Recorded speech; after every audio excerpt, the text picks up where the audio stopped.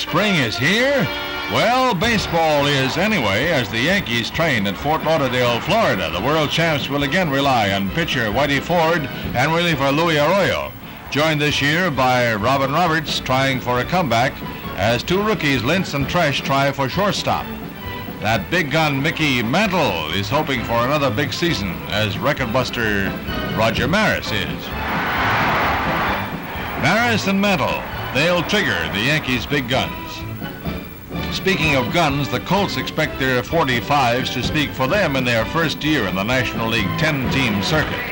Coach Harry Kraft and manager Paul Richards are optimistic about their infant club as they keep a weather eye on pitcher Jim Umbricht, who has as a mound mate little Bobby Shantz.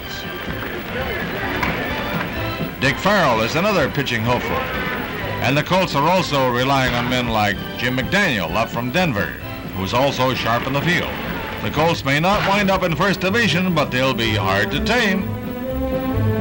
It's 4 years since the Giants reached San Francisco from New York, and despite players like Kuhn, Mays, and the Alou brothers, they still haven't reached pennant heaven. This year, with pitchers like Pierce, LeMay, McCormick, and Giant newcomer Don Larson, they hope to grab that precious bunting.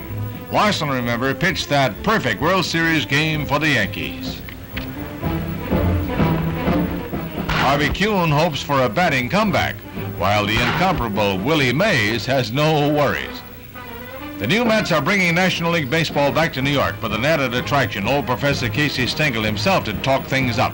He admits his pitching is weak, but he has men like Roger Craig, ex-Dodger, and a former Cincinnati player, Jay Hook, to build upon. Felix Mantilla and Charlie Neal are a double-play combination, with another ex-Dodger, Gil Hodges. The Mets are showing some preseason pep that should raise the expectations of New York fans. Anyway, they have Casey.